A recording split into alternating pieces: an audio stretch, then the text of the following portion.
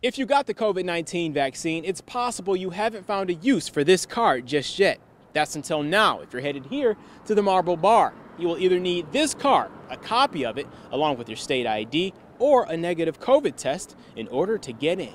So we asked the staff also, we said, what do you guys think about that? Would it make you feel more comfortable? And they all said yes. A unanimous yes from Detroit's Marble Bar management and staff. Part owner Raphael Blake says hearing about vaccinated individuals testing positive for COVID and what he describes as the resilience of the Delta variant led the bar to post this new requirement on its Facebook page and Instagram, announcing patrons must present proof they've been vaccinated in order to enter the building, or proof they've had a negative COVID test in the past 48 hours. And while vaccinated people aren't getting overwhelmingly ill from the Delta variant, they're not ending up in the hospital, we didn't want to subject our staff and patrons to the possibility of getting sick and missing work. Blake says when the state removed all restrictions this summer, the bar returned to operating the way it did in 2019, while still depending on non-vaccinated people to mask up.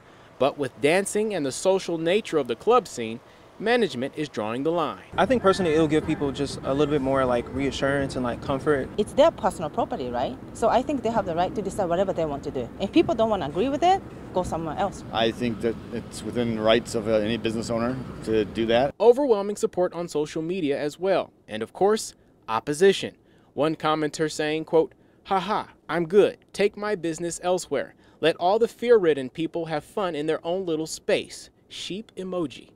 And, "Ew, not supporting this business, good luck," end quote. While he says he's not aware of any other business in Metro Detroit doing the same, Blake says clubs in Chicago, San Francisco, New York, and LA, and the entire country of France took the lead, requiring a COVID pass. This isn't some fascist regime. We're an independent business that is worried about the safety of our staff and our patrons first and foremost. And again, if people aren't comfortable with sharing their private information, we're not forcing them to come. The new requirement takes effect this Friday. In Detroit, Darren Cunningham, 7 Action News.